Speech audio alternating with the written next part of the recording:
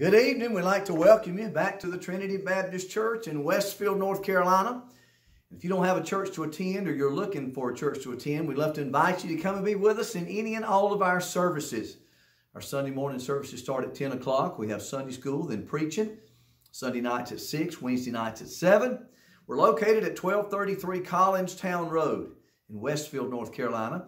And we also have an FM transmitter for those that are sick or unable to come inside out of their vehicles.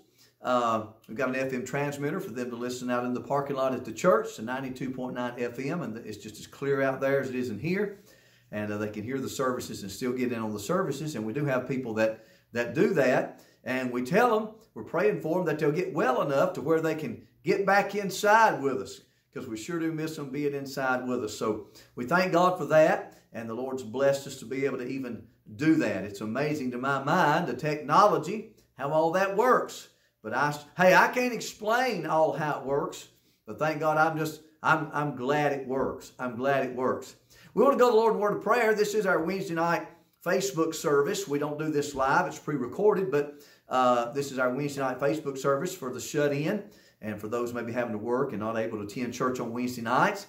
And did you notice what I said? Not able to attend on Wednesday nights. Maybe physically or something's come up that you absolutely can't. I'm glad that we can have this. We will, Lord willing, be having our service at the church here at 7 tonight. But we have this, and maybe, you could be viewing this anytime. It may not be on Wednesday night at 6 o'clock. It may be on Thursday, Friday, Saturday, Sunday, Monday, Tuesday, whenever, during the day, in the middle of the night. But I would like to say thank you for viewing, and I hope this service today would be a blessing to you. I want to go to the Lord in prayer. If you would, please pray with us and pray for us. Father, thank you for the privilege to have this video this evening. I hope it's a blessing to those that are viewing. Lord, I pray if there be anybody listening that don't know Christ as their Savior, that they'd be convicted in their heart and show them that they need the Lord, that you do that. And I pray they'll call on you before it's too late. I pray for my brothers and sisters in Christ. I pray for the sick and the shut-in. God, that you'd just be with those. Thank you for those that are viewing. I pray you'd help them, help me to be a blessing to them. I pray you'd bless the songs, bless the Word of God, and everything is said and done. Bless all the services tonight where the Word of God's preached, and use every man of God as he stands to proclaim truth. And help us right now. We'll try to give you glory and honor for it's accomplished. We love you, Lord. Thank you for being so good. In Jesus' name we pray. Amen. All right, we're going to take the old Redback Church hymnal. You might have a Greenback Church hymnal. We're going to take the old Redback Church hymnal, and we're going to, Lord willing, as a congregational, we want to do one called The Old Rugged Cross, page 305 in the Red Church hymnal. And I love this old hymn. There used to be a lady at an assisted living home I go to up in Hillsville, Virginia. And she was right much shorter than me. And she'd get right up close to me. She'd stick her finger up in my face and she'd say, "Preacher, I was raised on that old rugged cross." And I inquired about that. She'd tell me that about every time she'd see me. And she said, my family, my mom and dad and my family, we'd all sit out on the front porch and sing songs way back in the day, amen, when she was a little girl. And she said, "I remember singing that old rugged cross. I was raised on it." And I said, "What a blessing." And I tell you one thing, it is a blessing. And sing this old song with us, if you would, as a congregational this evening. Then we may do one more for you. We'll just see how our time goes. But sing along, if you would, on the old rugged cross. On a hill far away stood an old rugged cross, the emblem of suffering and shame. And I love that old cross, where the dearest and best for a world of lost sinners was slain. So I'll cherish the old rugged cross till my trophies at last I lay down. I will cling to the old rugged cross and exchange it someday for a crown. Oh, that old rugged cross, so despised by the world, has a wondrous attraction for me. For the dear Lamb of God left his glory above to merit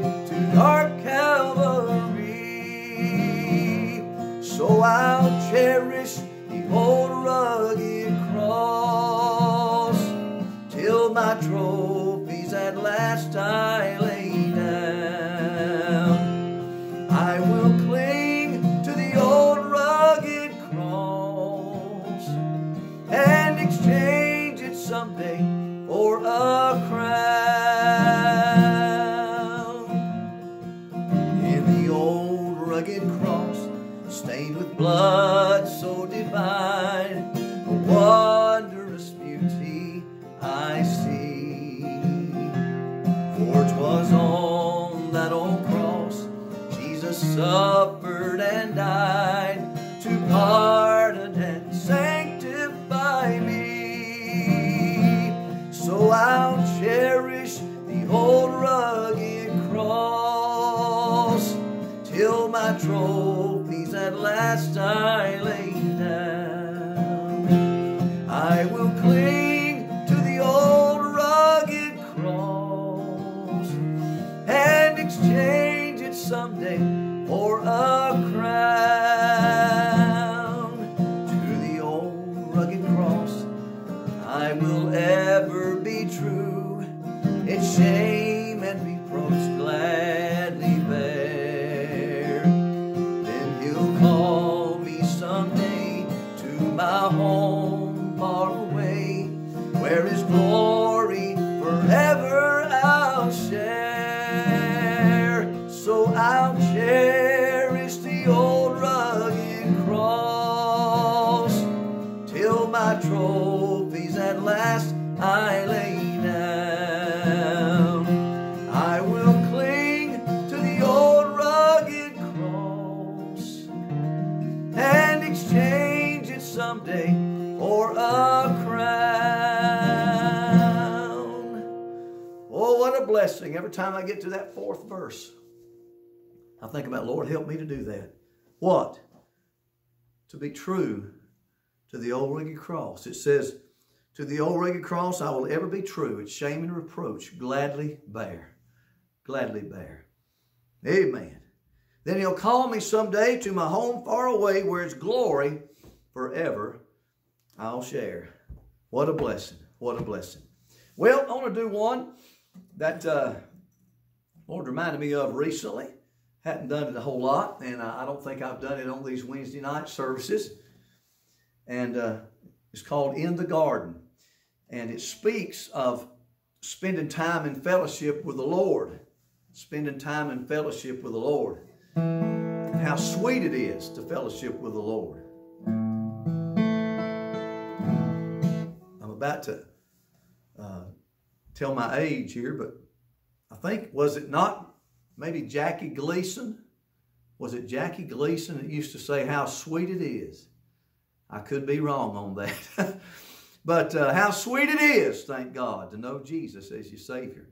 And then to fellowship with Him. That's what this song is talking about. And if you listen to the message in it, I think you'll see that. It's just a wonderful, wonderful song, and hope it'll be a blessing to you today. If you'd like to be turning in that good old authorized King James Bible, turn to the book of Luke, chapter number 2. Luke, chapter number 2, and we'll get into the Word of God here in just a minute, but we're going to try to do this one here first for you. Called In the Garden. Hope it'll be a help to you. I come to the garden alone, while the dew is still on the roses, and the voice I hear falling on my ear, the Son of God discloses,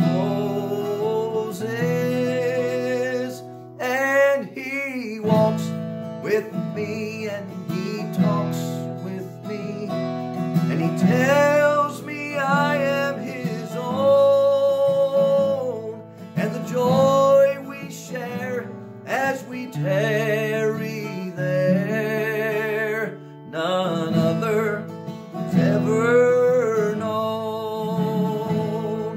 He speaks and the sound of His voice is so sweet, the birds hush their singing, and the melody that He gave to me within my heart is ringing.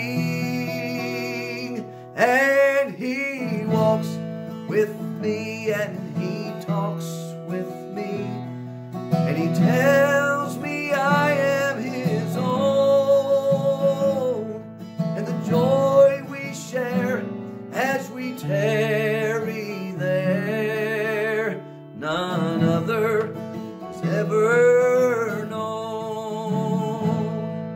I'd stay in the garden with Him, though the night around me be falling, but He bids me go through the voice of woe. His voice to me is calling, and He walks with me, and He talks with me, and He tells me I am His own, and the joy we share as we tarry there, none other has ever known.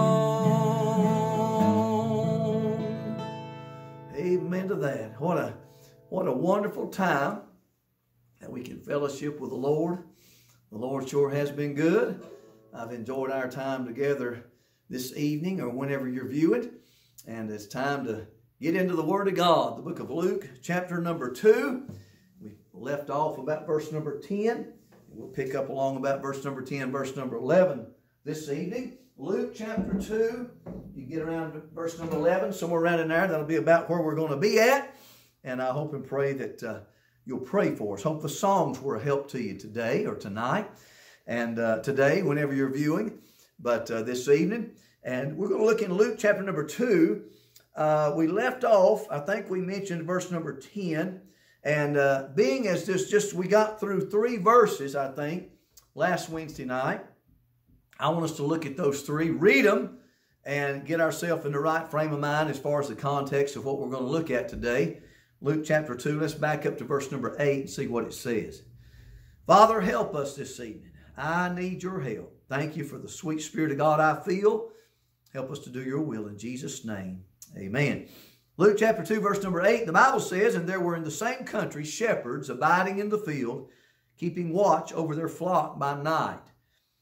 And lo, the angel of the Lord came upon them, and the glory of the Lord shone round about them, and they were sore afraid. And the angel said unto them, fear not, for behold, take a look at it, amen. For behold, I bring you good tidings. We talked about that last Sunday morning. Or last Wednesday night, excuse me. Good tidings of great joy, which shall be to all people. Good news that brings great joy. Thank God it's offered to everybody. Now, verse number 11 says, for unto you. Well, I like this. It's not just for all people, it's for you. Listen, Jesus died not just for all people, but thank God He died for you. He died for me. What a blessing that is. See, it's offered to whosoever, but praise God, it's for me. He did that for me. The Bible says, verse 11, for unto you, talking specifically to the shepherds, but hey, thank God for the Word of God. For unto you is born this day. In other words, He was born today. In the city of David, He gives them where Christ was born. We read about that in verses 1 through 8 of Luke chapter 2. For unto you is born this day in the city of David a Savior. Well, I like that. Which is Christ the Lord. I mean, the angel leaves nothing to the imagination of who this might be. He tells the shepherds exactly who it is.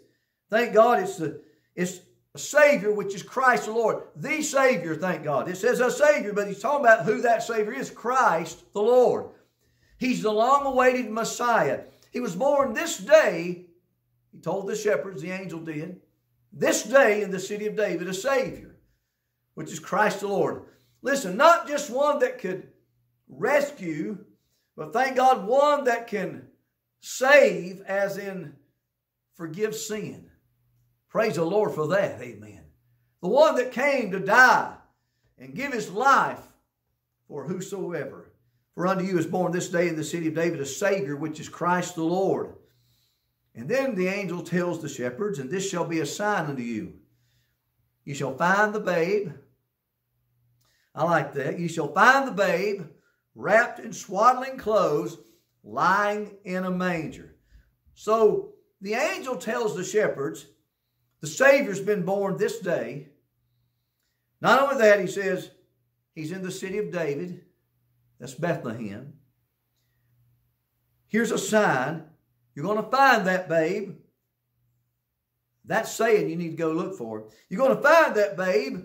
He's going to be wrapped in swaddling clothes and lying in a manger. So he's in Bethlehem. It's the Savior. He's in Bethlehem. We're going to find him wrapped in swaddling clothes, laying in a manger, lying in a manger, which would be in a stable of some type. So they're getting specific instructions of who's been born, where he's been born, how they're going to find him.